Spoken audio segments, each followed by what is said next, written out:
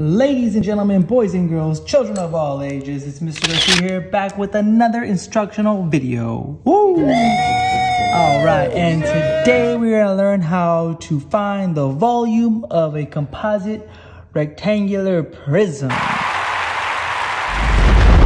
Now, don't be alarmed, you've probably seen a problem like this before. And it looks a lot harder than it is. All right. First and foremost, let's go over what a composite figure is. What is a rectangular composite figure? Dude, what does it all mean, man? A composite figure is just a shape made up of two different shapes to compose a figure. For example, right here we have this shape here. As you can see, this is like my kind of reenactment of this. As you can see here, we kind of like a rectangle, and then we have a square on top, and you put it on together, a rectangle and a square, and now we have a figure. And because this figure is made up of two parts, of two shapes, it is now a composite figure.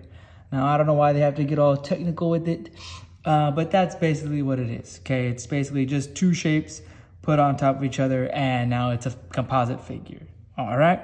So now that we got that out of the way, let's talk about how to find the volume of these two figures. Now, back in the day, I showed you how to find the volume. Now, in case you might have forgot how to find the volume, let's not forget the secret formula. All it is just length times width times height. All right, so I'll put that up here. Volume is just length times width times the height. Boom, okay. Now, that's just the secret formula for volume right here. Okay, now that we know the formula for volume, let's break it down here into easy steps, okay? The first thing you want to do, now a lot of times when they give you a composite figure, they don't give you all the measurements, okay? They try to play us and they try not to give us all the measurements, but we can easily find, they should give us enough information to find the measurements, okay? Congratulations, you played yourself. So as you can see here, the first thing you should do is find your two different shapes and then pick them out, and now we're going to try to find the volume of those two shapes. Okay, for example, when I'm looking at this problem here, I see there's a shape at the bottom here, and I see another shape at the top. As I try to see, I try to represent it like right here like this, okay? So let's just kind of break them apart in our head, and let's find the volume of this one first, and then we'll find the volume of this one, okay? All right, so let's take a look here and let's check out our bottom shape here, okay? I want to find the volume. Let's just pick this one out, okay? Let's, like I said, let's remove this top one here, and let's just find the volume of our bottom shape here, okay? For now, let's look for all three components. So as we can see here, this 10 centimeters is our length. I like to describe length as going from like side to side, how long it goes. And then I see that we have our width. Describe our width as how deep something goes. We can see how deep it goes back, okay? And we have our height. Now, I just want the height of this bottom rectangle, and I see from here to here is 2, so I'm going to label that, boom.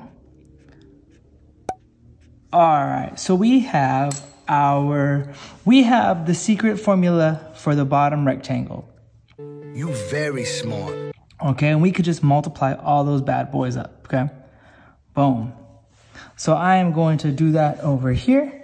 So I'll call this bottom box, we'll call it letter A, because a lot of times you see that on your problems.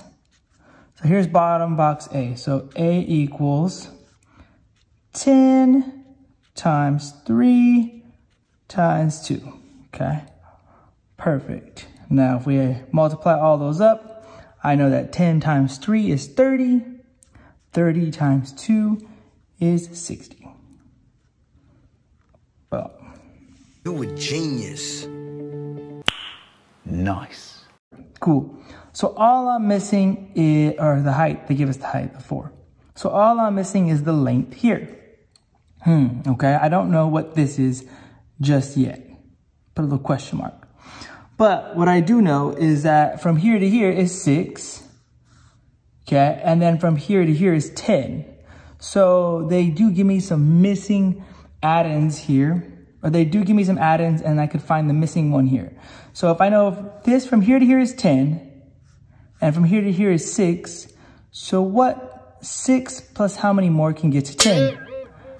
Boom, simple, quick math. If you're very fluent in 2nd grade math, you should be good to go. And we know that is 4. Perfect, so we found the length of letter B, of box B. So I'm gonna put box B here equals 4 times 3 times 4 up. Boom, perfect. Okay, so now let's multiply all of them up. 4 times 3 is 12. 12 times 4 is 48. So now we have found the volume of box A, which is 60, and box B, which is 48. Now your final step is just add those bad boys up like we were in 1st grade. So 60 plus 48. I'll do that right here. 60 plus 48.